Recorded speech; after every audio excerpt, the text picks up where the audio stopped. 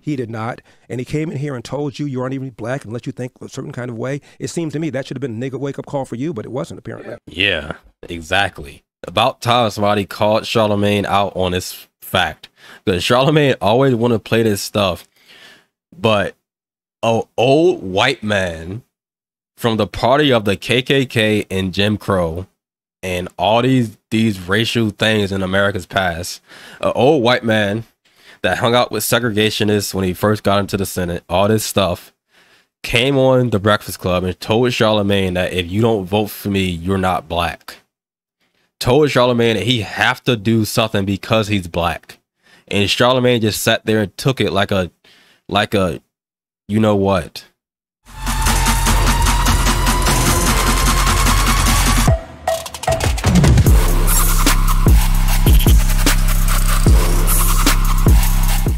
Like, these people need to get out of the goddamn 1800s or even like 19, whenever Jim Crow ended. But we're not living in that time anymore. Right? Like, get out of the past and look at the future and stop worrying about 100 years ago.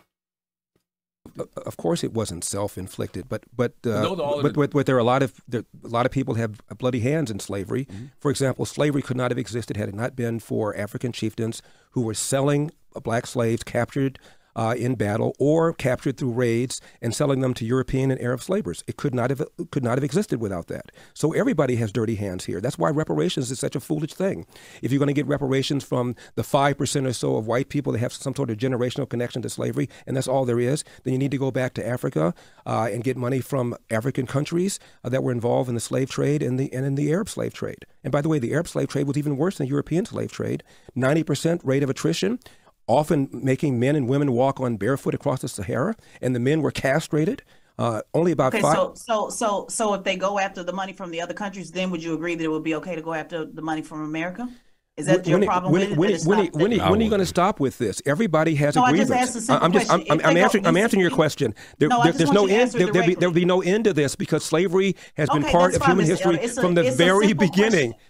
Okay, we'd be getting money. I've let you talk. Sir, I've let you talk. And every time I talk, no, you haven't. Talking, and you say, let you finish. So I asked you a very simple question. You said, if you're going to go after it in America, go after it in Africa. So if we all agree to go after it in Africa, will you then agree to go after it in America? It's just a simple question. No, I won't, because it's a waste of time. We ought to be spending our time on education. Okay, you told me that I cut you off. Then I try to answer your question. You won't let me finish. Exactly. Thank you. It's a waste of time. We ought to be talking about working hard, investing in ourselves. Right now, as we speak, there are Haitians in Haiti lining up for a lottery to come into this country. Why? Because it is the land of the free and the home of the brave. You can go from nothing to something faster in America than any other country in all of human history. We ought to be talking about that. Let me just, one more point. 1997, Time Magazine and CNN hooked up together to do a poll on what black teenagers and white teenagers felt about racism. Mm-hmm. And both of them were asked, is racism a major problem in America? Both of them said yes. But then Time and CNN asked this question of the black teenagers. Is racism a big problem, a small problem, or no problem in your own daily life? This is 1997. 89% of them said small problem or no problem in my own daily life. In fact, twice as many blacks said failure to take advantage of available opportunities is a bigger problem than racism. That was 1997. 1997. Look it up. It's 2023, though. So it's even better now. 1997, I'm sure racism was worse. Right? So I would assume it's better now. I mean, you dated. I mean, I'm sure that maybe not the people that think is racism going on in their day-to-day lives now, but actual racism, I would think that it's probably better now than 1997. You think America's more racist now after the election and re-election of Barack Obama than it was in 1997? Yes, because of the election of Donald Trump, 100%. Yes. Really? Absolutely. Well, how is it, Charlemagne, that Donald Trump got 8% of the black vote in 2016? He got 12% in 2020, a 50% increase. He got 20% of the black male vote in 2020. If MAGA is racist, how do you explain that Donald Trump substantially increased the percentage of black votes the Republican Party got. Sometimes people make poor So why are choices. you running against Trump then, Mr. Elder? Yeah, I'm not running against him. I'm running against Biden Harris. Any one of the Republican nominees we have would be better than what we have right now. I'm not running against him. I'm running to put forth the issues I just now mentioned that I've been talking about for the last few minutes. You know, I want to ask you about that. You know, after 4 indictments, 91 criminal charges, don't you think it would behoove the Republican Party to move on from Donald Trump? I think that the voters in the primary will make that 100%. decision. What do you? Why would we move on from Trump because he was indicted by a corrupt DOJ and politically weaponized state? Why we move on for that makes me want to support him more. I think that the voters in the primary will make that decision. What do you think, though? I have no problem with I thought Donald Trump did an extraordinary job as president, especially for black people. Best economy ever. He did something about the borders. The people that are most hurt because of porous borders are black people living in the inner city, because most of the illegal aliens have little or no education. They end up living in the inner city. They compete against black people with high school or less for jobs. Mm-hmm. There are about 1 million fewer black people working than who would otherwise be working if it weren't for illegal alien labor. And illegal alien labor, according to a study done by the Civil Rights Commission, puts downward pressure to the tune of almost $2,000 per year on the salaries of black people living in the inner city. And Donald Trump gave us the most secure border we ever had. He also supported school choice. He also did the First Step Act, which allowed about 5,000 mostly black men with long criminal sentences, nonviolent, to have their sentences reduced an average of 70 months per. He pardoned Jack Johnson, the first black heavyweight champion. Even Barack Obama didn't do that. Yeah, he did an extraordinary job for black people. I think you're innocent until proven guilty, but I feel like President Biden had 4 indictments, 91 criminal charges. You know, President Obama had 4 indictments, 91 criminal charges. Y'all would be telling them that they need to step aside and they shouldn't be running for president. Well, I wouldn't vote for Barack Obama or for Joe Biden in any case, no matter whether he had indictments or no indictments. I don't vote for tax spend, regulate liberals. You're a conservative, right? Obviously. No question. What initially made you gravitate towards being a conservative? I think it was my father. My father was a lifelong Republican, and my father always told my brothers and me the following: Democrats want to give you something for nothing. When you're trying to get something for nothing, you almost always end up getting nothing for something. And my dad, I told you about his background. He told my brothers and me that hard work wins. You get out of life what you put into it. You cannot control the outcome, Larry, but you are 100% in control of the effort. And before you moan or groan about what somebody did or said to you, go to the nearest mirror, look at it, and ask yourself, what could I have done to change the outcome? And finally, Charlemagne, my dad, told my brothers and me this: no matter how hard you work, how good you are, sooner or later, bad stuff is going to happen to you. How you deal with those bad things will tell your mother and me if we raised a man. I wrote a book about my father's life. It's called Dear Father, Dear Son, 2 Lives, 8 Hours. It's about an 8-hour conversation he and I had, where at the beginning of the conversation, I thought my dad was harsh. I thought he spanked us too often. We had a belt. In those days, from the South, you spank kids. And I thought my dad was way too harsh. And we had an 8-hour conversation, and by the time we ended, my dad got bigger and bigger and bigger, and Larry Elder got smaller and smaller and smaller, and I apologized to him. And it's a book that's changed a lot of people's lives. It's called, as I said, Dear Father, Dear Son, 2 Lives, 8 Hours. The paperback is called A Lot Like Me. Same book, but it's cheaper. Can you honestly say this is the Republican Party that you grew up on? This modern-day GOP? Yes. The Republican Party pretty much has always stood for low taxes, low regulation, peace through strength, not strength through peace, and strong borders, and still does. And when Donald Trump is gone, and he will be gone, even if he gets reelected, the day after he gets reelected, he's a lame duck, the party will still go on. The principles will still go on. However, I do believe that many people in our party have spent and spent and spent, so that Ronald Reagan, my favorite president, when he entered the Oval Office, Charlemagne, when he left, government was bigger. It got bigger under George Herbert Walker Bush. It got bigger under W. It got bigger under Donald Trump. And the only way to restrain spending is with an amendment to the Constitution to fix spending to a certain percentage of the GDP, with exception for war and for natural disaster. Otherwise, we're going to get bigger and bigger and bigger. Let me use the word unsustainable. That's the word Barack Obama used to describe the so-called entitlements. Unsustainable was a word that Bill Clinton used to describe them. But nothing happens, because if you run claiming you're going to reform Social Security or Medicare, the other side is going to accuse you of not caring about the sick, the poor, the elderly, and you are going to lose elections. That's why government gets bigger and bigger and bigger. So we need a law to restrain spending. Otherwise, it's going to get bigger and bigger and bigger. And for young people like you, these programs are not going to be there. Mr. Elder, I know a lot of Black conservatives, and I I completely agree about the Black family. I don't think anybody here objects to that. Don't disagree about that at all. I think when you talk about ideology and then you mix in parties and then personalities, it gets kind of confusing. And, you know, you mentioned yourself not to moan and groan, you know, that as long as you work hard, all is well. And I think where the conflict is coming in is you did moan and groan about how the Republicans treated you. You did moan and groan about Governor Newsom and, you know, asking for a recall. You did not leave that up to the voters. You are moaning and groaning when it comes to Donald Trump and how he's being treated. So it just seems to be a hypocrisy. And I don't know if the message would land a little bit better if there was some fairness across the board.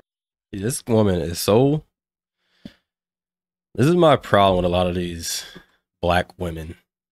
And I don't know, it might not be politically correct or whatever to say this, but a lot of Black women are so passive aggressive, and not all of them, because obviously not all of them, but they're so passive aggressive and nasty that, like, and they think they know everything, but half of the time they don't know anything what they're talking about.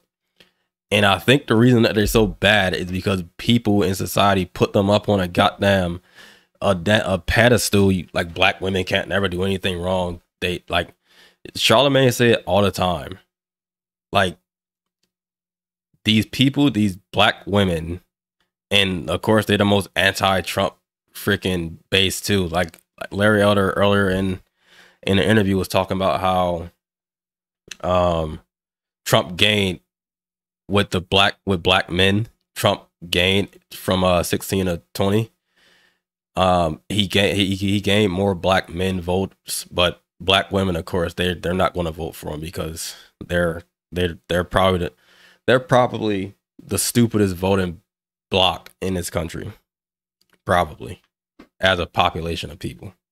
Not all of them, obviously. Still is some smart ones, and it's not because they're Black either. It's because I think it's because that they're overly emotional. A lot of them probably didn't have fathers in the home, like Larry Elder was talking about. They're over emotional. They didn't have fathers in the home, and you can't criticize them. And that's the biggest problem I think with Black people today. You cannot criticize them without being called racist or a damn neo-Nazi. And I don't know if the message would land a little bit better if there was some fairness across the board on Democrats and Republicans. I'm an independent, by the way, and I think both parties are trash. And I think all of us here, you know, see both sides. And that's the part that's just not landing for me. There seems to be an unfairness on both sides with you. Well, not too surprisingly, I don't agree with your analysis. How is it that I did not leave the recall to the voters? What do you mean by that? What do you? You said I didn't leave the recall to the voters. No. I said you moaned and groaned about it. You said it should be recalled, correct? Correct? I said Gavin Newsom should have been recalled, yes. Right, that's moaning and groaning. Well, actually, it's taking advantage of what's in the California Constitution, which is when a certain percentage of voters sign it. What's moaning and groaning is what y'all do. That you're just crying about an invisible white man that's holding you down. What's moaning and groaning is the fact that Larry Elder come up here and put out all these facts and statistics, and y'all just cry about racism that you can't even point to. That's moaning and groaning. Petition to recall a politician. There can be a recall vote, and there was one, as there was in 2003. We recalled the governor then, and there was in 2021 when I attempted to recall Gavin Newsom. That's part of our democratic process in California. Absolutely. We agree with that. I'm going to your statement when you said rather than moan about it. A little while ago, you said rather than moan about it, I'm just going to keep doing the hard work. And so I'm just saying that technically is moaning about it because the governor's the son. I don't follow exactly what you're saying. I really don't. It's okay. I didn't expect you to. Yeah, but I'm a little slow sometimes. One moment, yeah, we get it. Yeah. One moment you're complaining about the system. I don't think you're the slow one in that room, Larry. I think you're probably the smartest one in that room. Honestly, I mean, I don't even have to say I know you're the smartest one in that room. I know you was being sarcastic when you said that. I know. I'm a little slow sometimes. One moment, yeah, we get it. Yeah. One moment you're complaining about the system, and the next minute you're saying the system is fair. The next minute you're saying it's not fair. So that's what I'm saying. There just seems to be a double standard on you and the system, not wanting to be accountable for a system that Black people are not in charge of, by the way. Of not wanting to hold both sides accountable when it comes to the system. You can tell Larry Elder would have reached through that damn screen and smack. I don't condone violence. as a metaphor. Do I believe Hillary all. was treated differently and Joe Biden treated differently than Donald Trump is being treated? Yes, I do. Is that an indictment about whether or not America is systemically racist? No, it is not. Those are They're two totally different things. Yes, you're yes, they trying are. to merge the two, but they're two totally different things. I agree with you. They're But two it is different still the things. system. No, It is no, still- it we're is still the agreeing. We're system. agreeing. They're two different things. We're agreeing. No, we're agreeing to two different things. We're not agreeing that there's not systematic racism because we're not in charge of the system, sir. In case you Okay, okay, all right, all right. Black people have never been in charge of any system. Well, we're not actually, we have been. Take Baltimore. No, we've never been in charge of may I any finish? system. Any Now remember that she said black people have never been in charge of any system. Now I saw this clip before, so you just gonna watch how Larry Elder completely destroy her with facts and logic, and she's going to try to switch the argument. But listen to what she just said. Black people has never been in charge of any system. Well, watch this. No, tell me, what financial system are black people in charge of? let's What take- healthcare system are black people in charge of? What government system are black people in I'm charge of? about ready to tell what you. prison system are black I'm people in charge? about ready to tell you. I'm not talking about mayors. I already know that talking point, sir. I go on Fox News all the time as well. So let's not go there with that. I said, what system have we created? Goodness. Have we implemented that we have been in charge of? Name one. Is this why you don't like talking to black women, Larry? Exactly. This is what I said. Charlamagne always do this. This is why you don't like talking with black women, because they're so loud and obnoxious and don't know anything and just scream over everybody. I mean, that's a good reason why I would say I don't like talking to black women. Even though I do. But that's how they are. Wow. Baltimore. Freddie Gray a few years ago. No. That's mayors. I'm not talking. I said. Hey, look, Charlamagne just hyping up this clown.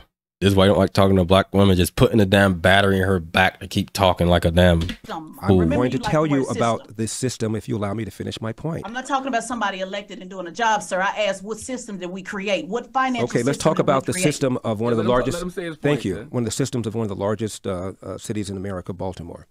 Freddie Gray died in police custody a few years ago. The mayor was black. The head of the police department was black. Number two, It's not in charge of the system, but go ahead. How is that not in charge of the system? What system are you talking about? Number two person in charge of the police department was black. All Still of, not in all, charge of the all of system. city council, Democrats, majority black. Still not in charge of the system. Shut up. That's a position. 6 officers charged, 3 of them were black. A judge before whom 2 of the officers tried their case, found him not guilty, was black. Still not in charge of the system. The city intendant of public schools was black. The county superintendent of public schools is black. The attorney general at the time, Loretta Lynch, is black, as was the president of the United States, was black. And yet, Still not in charge of the system. who's in I charge of asked the you a system, simple Ted? question, Well, sir. What system are you talking about? He just broke down all these different branches of the system that was ran by black people, including a damn president of the United States. What system are you talking about? It's the same thing that they did with the guy in Tyree Nichols, I think his name was. The guy that got beat by them cops. So he got beat by 5 cops in a majority black city. The mayor, I believe, was black. The city council had a lot of black people, and I believe it was majority black. The police chief was black. All these people was black, but it's still white people's fault. If you remember when that stuff happened, it was saying it was racist and the racist system. Meanwhile, everybody that ran the damn city is black. Like, these talking points make no sense. Well, Wanda Sykes said when Barack Obama got elected, how are you going to complain about the man when you are the man? Now, from the president to the attorney general to the state attorney to the mayor to the head of the police department to the commissions of the schools in the city and in the county to the majority of city council in that city, all of them are black. And you're still saying that we don't run anything? So who's in charge of the No, system, Ted? I said who created the system. I didn't say we didn't run anything. No, you didn't. You said who's in charge of the system. You literally said black people never been in charge of a system in this country at the beginning of this thing. Now you saying, what the hell did she just say? That we don't run anything? So who's in charge of the No, system, Ted? I said who created the system. I didn't. Now you saying who created the system. See how she switched her argument because she was getting obliterated by Larry Elder? Like, you people are so stupid. say we didn't run anything. I challenged a lot of those black leaders, by the way. Look at Larry's face. Look at his face. He like, yes, the hell you did say that. That's why you started naming all that stuff, because that's exactly what you said. When we talk about the system, what black people have been in charge of any system. I'm not talking about a position. I'm not talking about a mayor. You know good and well what I'm talking about. You're basically saying that they're black faces that are still in those positions, but they're still being a part of the system. Similar to you, Mr. Elder. You're a black face in a position in the conservative movement. They're just the same. They're just on the other side. I'm talking about so then when Martin Luther King said in 1966, I believe there could be a black president in about 40 years' time, then it really doesn't matter whether there's one or isn't one, because nothing changes. He was naive. The system also killed him as well. Well, we know that the FBI and the CIA also killed him. That system. You realize that, correct? Wow. This woman is so nasty. An individual killed him. Right. That was also a part of Pro Hotel through the system. Correct? Yeah. Not correct. Pro. Not correct. He was so the FBI didn't have anything to do with it. The CIA didn't have anything to do with it. J. Edgar Hoover was definitely on Martin's ass. Like, come on. I didn't say he wasn't. Oh. Robert Kennedy is the one that approved the wiretaps. But to say that the FBI killed him, I mean, what's your evidence of that? That's a pretty serious charge. Yeah, I get what you're saying. Pretty serious charge. Yeah. Serious charge requires serious evidence. Yeah. What is your Yeah. It is to allow states to set up commissions of retired judges and retired DAs to get rid of these soft on crime George Soros-backed DAs that are allowing a bunch of bad people on the streets or not charging bad people to the full extent of the law. And the people that, by and large, that are hurt by these people are the very black and brown people living in the inner city. Mm. There's a Larry Krasner is a George Soros-backed DA in Philadelphia. He's been impeached, but this Philadelphia State Senate wouldn't even take up the case. We've had 2 attempts to repeal a soft on crime DA in LA County, and it hasn't gone through yet. We've got a bunch of, in my opinion, this guy, Alvin Bragg, he ran promising to get Donald Trump. And when he got in, he said the evidence wasn't there. And then one of the former DAs writes a book, accuses Bragg of giving Donald Trump a pass. And all of a sudden, he brings counts against Donald Trump. I think it's unfair. Do you think members of your party are leaning toward fascism? Define fascism. Authoritarianism? Define fascism. I mean, the rejection of democracy, the rule of law, and equal rights under the law in favor of a strong man, Donald Trump. This guy is so stupid.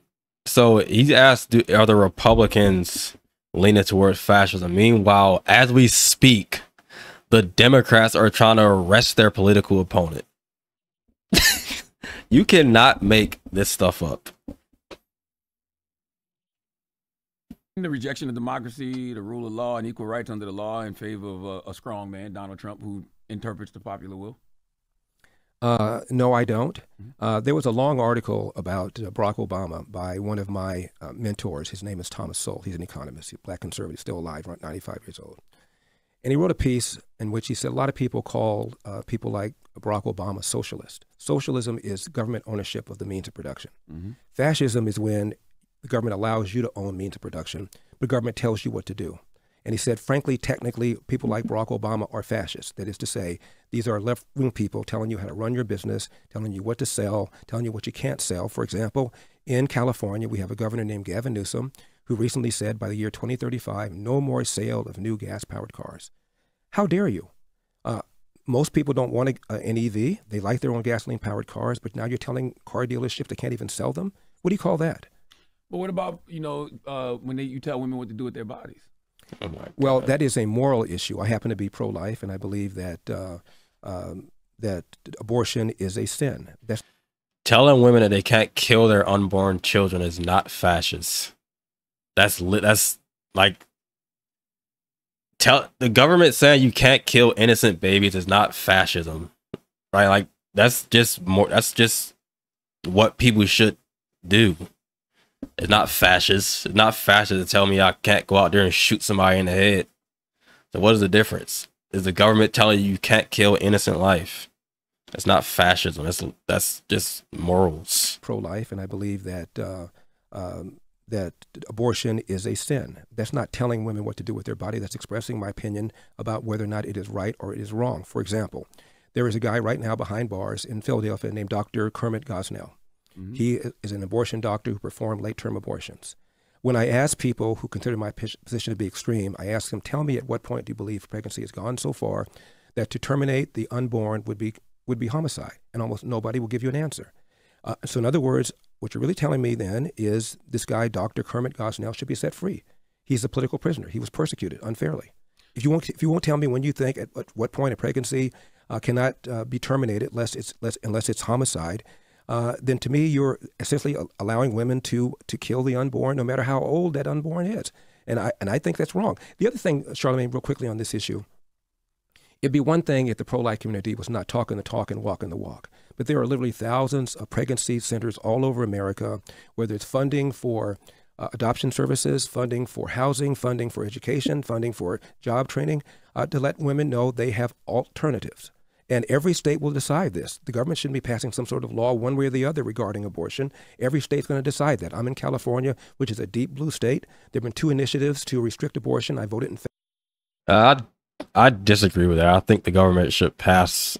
I think it should be a federal abortion ban. I don't really think this. I don't really think states should be allowed to choose to kill unborn children, in my opinion. Favor of them. I was overwhelmingly defeated. And when abortion has been put on the ballot in recent years, the people that wanted abortion restrictions have lost. Mm-hmm. The American people pretty much have said, first-term abortions, they want them to be legal. Late-term abortions, they don't want them to be legal. I happen to disagree with that, but I'm willing to live in a society that has a different point of view than I have on this issue. Can you have a real democracy if you're taking away people's power of choice? Like they're trying to take away people's choice to vote for Trump. Like these people scream democracy all the time so much, but they're literally trying to take Trump off the ballot or trying to put him in prison for political charges. And Charlamagne is celebrating it. Like, how do these people not see the double standard and just like the stupidity of their arguments?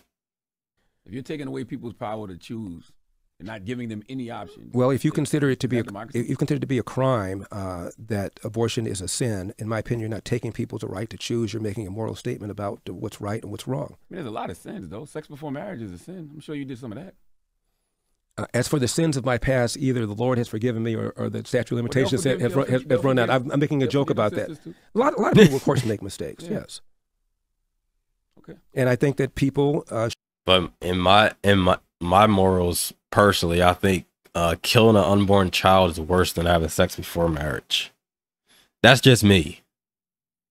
Should deal with the consequences of their actions. And if you let people know there are consequences to their actions, it will inform their actions and make them behave more responsibly. Anytime you allow bad behavior to continue, you're going to get more bad behavior, whether that's... So how does that apply to President Trump then? Because you said that was a two-tier system that because that's unfair. I don't believe Donald Trump... You don't think he did anything? I don't think he did anything wrong. No, I don't. I believe that he complained about the election the same way Hillary did.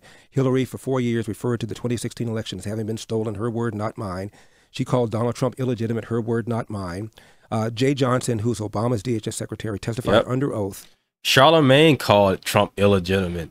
The Breakfast Club was saying Trump was illegitimately elected because of the Russians.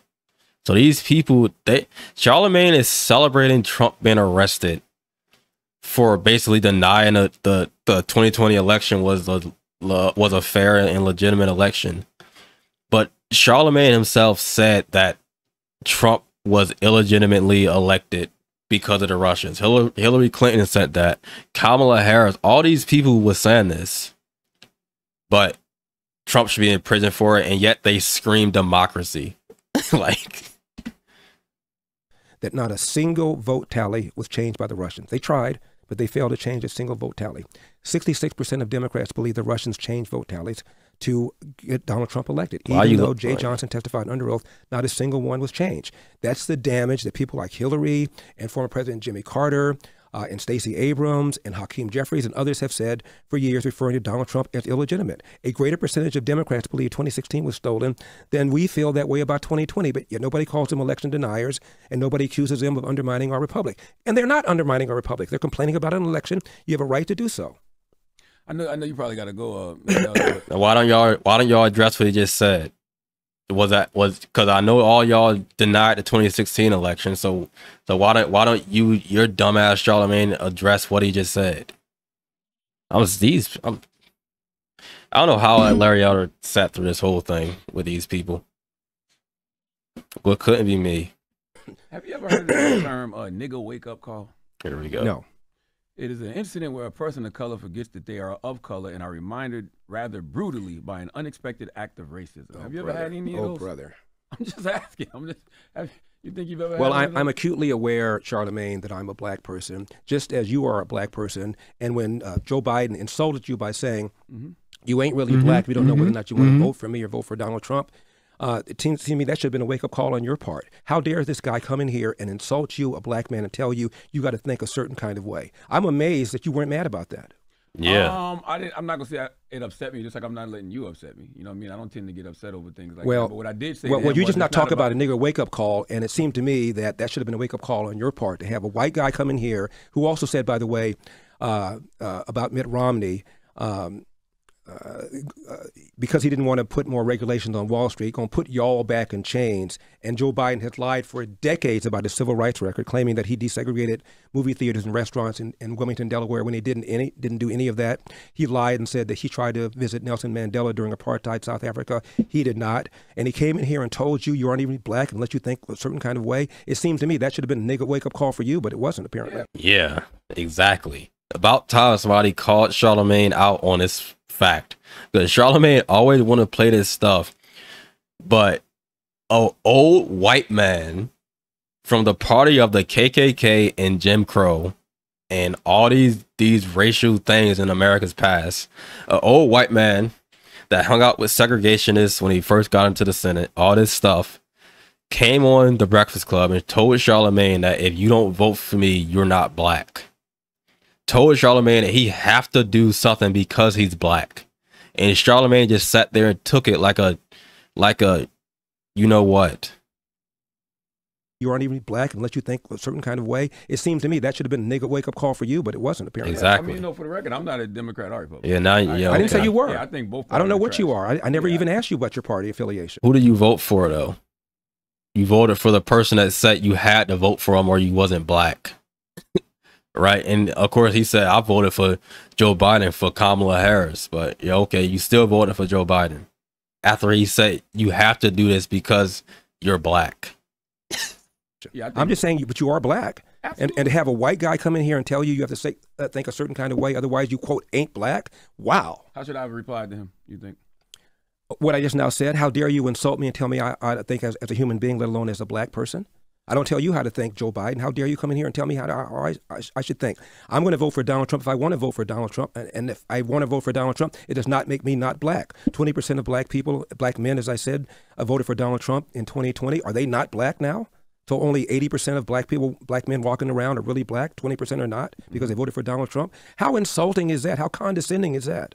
Exactly. I mean, you're probably right, but I didn't take it in that way. Well, I did. As I said, oh, if a Republican told you to do something because you're black, I'm sure you would have took it that way, right?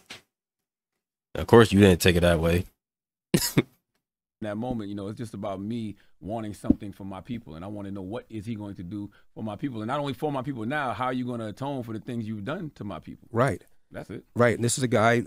They shouldn't be running on what they're going to do for black people. In my opinion, I think they should be running on what are they going to do for America as a whole, and black people by extension will get lifted up with the rest of Americans. They don't need to do stuff for black people. In my opinion, like why? Like black people need to stop separating themselves from everybody else all the time, because like do stuff for America. Like under Trump, when the economy was good for all Americans, blacks was better off. Stop doing these racialized policies and stuff. I don't like any of that stuff.